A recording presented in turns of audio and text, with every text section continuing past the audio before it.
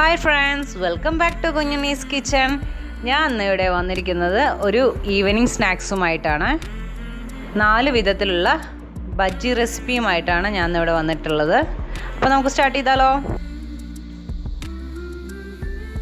Bread ഞാൻ ഇതുപോലെ ഒരു സ്ലൈസിനെ 4 കഷ്ണങ്ങളാക്കിയിട്ട് കട്ട് ചെയ്ത് വെച്ചിട്ടുണ്ട്.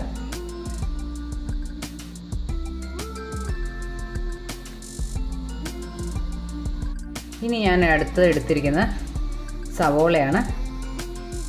അത് നമുക്കിതുപോലെ റൗണ്ടായിട്ട് കട്ട് ചെയ്തെടുക്കാം.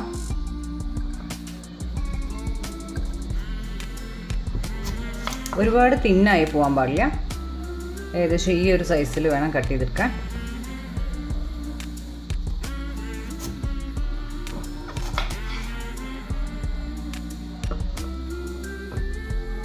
ഞാനിവിടെ ഒരു 4 സവോള കൂടി ഇതുപോലെ റൗണ്ടായി കട്ട് ചെയ്ത് വെച്ചിട്ടുണ്ട്. ഇനി ഞാനിവിടെ ഒരു ഉരുളക്കിഴങ്ങാണ് എടുത്തിട്ടുള്ളത്. അത് ഇതുപോലെ അതിൻ്റെ തോലെല്ലാം കളഞ്ഞു വെച്ചിട്ടുണ്ട്. അതും ഇതുപോലെ നമുക്കൊരു വട്ടത്തിൽ കട്ട് ചെയ്തെടുക്കാം.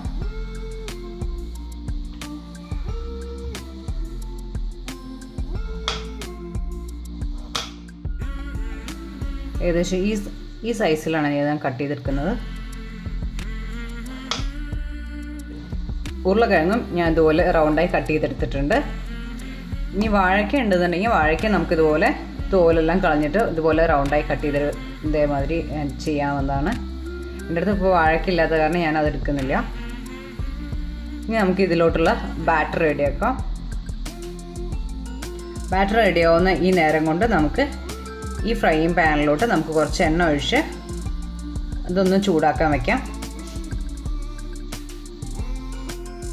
ഞാനിവിടെ ഒരു മിക്സിംഗ് ബൗൾ എടുത്തിട്ടുണ്ട്. ഇതിലോട്ട് ഞാനിവിടെ 1 കപ്പ് കടലമാവാണ് ഞാൻ ഇതിൽ ഇട്ട് കൊടുക്കുന്നത്. 1.5 ടേബിൾ സ്പൂൺ അരിപ്പൊടി ഞാൻ ഇതിൽ ഇട്ട് കൊടുക്കുന്നുണ്ട്. ബജ്ജിക്ക് ഒരു ക്രിസ്പിനെസ് കിട്ടാൻ വേണ്ടിയിട്ടാണ് ഞാൻ ഇട്ട് കൊടുക്കുന്നത്. കുറച്ച് കായപ്പൊടി കൂടി ഞാൻ ഇതിലോട്ട് ഇട്ട് കൊടുക്കുന്നുണ്ട്. ഇനി ഞാൻ ഇതിലോട്ട് ചേർത്താൻ പോകുന്നത് 1/4 ടീസ്പൂൺ ബേക്കിംഗ് സോഡയാണ്. ഈ ബാറ്ററിലോട്ട് ആവശ്യമുള്ളത്ര ഉപ്പ് കൂടി നമുക്ക് ഇതിലോട്ട് ഇട്ട് കൊടുക്കാം.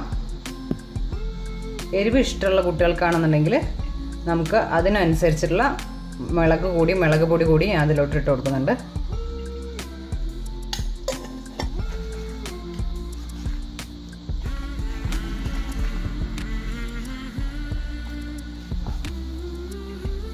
വെള്ളം കൂടി പോവാതെ ഒന്ന് ശ്രദ്ധിക്കണം. ഏകദേശം നമുക്ക് ഈ ഒരു കൺസിസ്റ്റൻസിയിൽ വേണം നമുക്ക് ഈ മാവ് കിട്ടാൻ. എണ്ണ നല്ലപോലെ ചൂടായിട്ടുണ്ട്. ഈ സമയത്ത് നമുക്ക്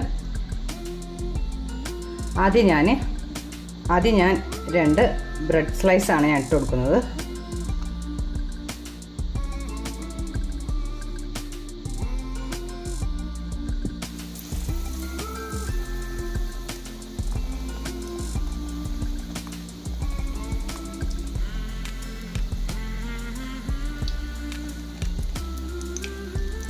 തീ നന്നേ കുറച്ചിട്ട് വേണം നമുക്കിതൊന്ന് ഇട്ട് കൊടുക്കാൻ. ഇനി ഞാൻ സവോളയാണ് ഇട്ട് കൊടുക്കുന്നത്.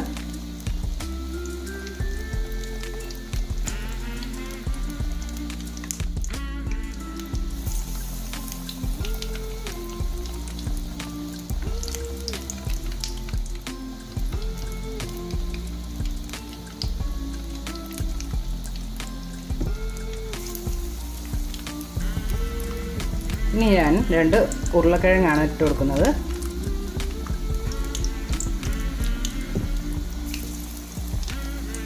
ബാറ്റർ ഒരുപാട് ലൂസായിട്ടുണ്ടെന്നുണ്ടെങ്കിൽ നമുക്ക് ഇതിലൊന്നും നമുക്കിതുപോലെ കോട്ടായി കിട്ടില്ല.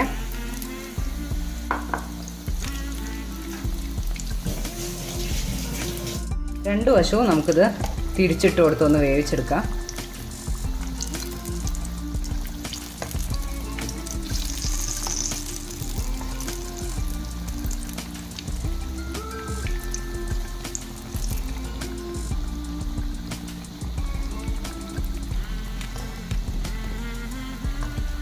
ഇപ്പോൾ ഏകദേശം ഒരു ലൈറ്റ് ബ്രൗൺ കളറായി വരുന്നുണ്ട്.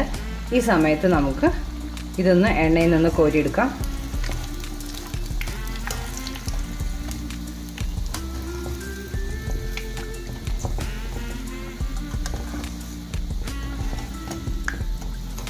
ഇനി ഇതുപോലെ ബാക്കിയുള്ളതും കൂടി നമുക്ക് ചുട്ടെടുക്കാം. പെട്ടെന്ന് എനിക്ക് ഓർമ്മ വന്നതാണ്, ഈ ഇല നാട്ടിലെല്ലായിടത്തും ഉണ്ടാവുമെന്ന് വിചാരിക്കുന്നു. ഇതിനെ ഞങ്ങൾ കന്നിക്കൂർക്കയുടെ ഇല എന്നാണ് പറയുക. ഇതുകൊണ്ടും നമുക്ക് ബജ്ജി ഉണ്ടാക്കാം. ഞാനൊന്ന് കാണിച്ചു തരാം. ഈ ഇല നല്ലപോലെ എടുത്ത് കഴുകി ഇതിലോട്ടിട്ട് ഈ മാവിലോട്ടിട്ട്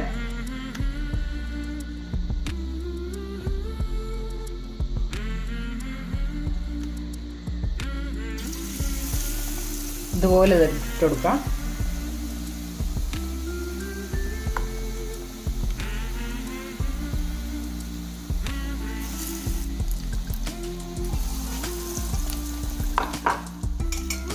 ഇത് പെട്ടെന്ന് തന്നെ തിരിച്ചിട്ട് കൊടുക്കണം.